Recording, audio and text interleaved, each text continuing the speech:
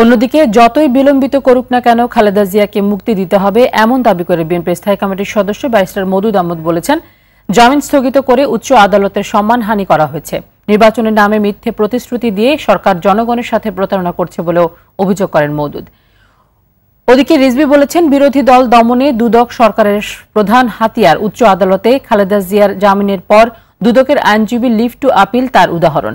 আলাদা অনুষ্ঠানে এসব কথা বলেন তারা।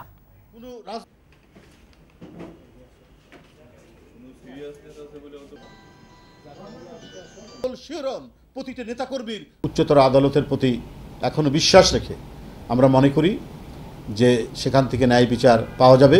কিন্তু অ্যাটর্নি জেনারেল এবং সরকারের অন্যান্য অর্গান যেগুলো আদালতের সাথে সম্পর্কযুক্ত থাকে তাদের দিয়ে সরকার নানা চক্রান্ত করছেন তার এই জামিন পাওয়ার প্রক্রিয়াটি বিলম্বিত করার জন্য। উচ্চতম আদালত বলল যে আপনি মুক্ত। উচ্চতম আদালতের আর কোনো সম্মান থাকে? যদি সেই আসামিকে ওই নিম্ন আদালতের একজন বিচারক ম্যাজিস্ট্রেট কুমিল্লার একটা নোটিশ দিয়ে ওয়ারেন্ট দিয়ে বলল তুমি বেরিতে পারবে না। বেগম জিয়ার কারা মুক্তি যতই আপনারা বিলম্বিত করুন না কেন, বেগম খালেদা জিয়া মুক্ত হয়ে আসবেন।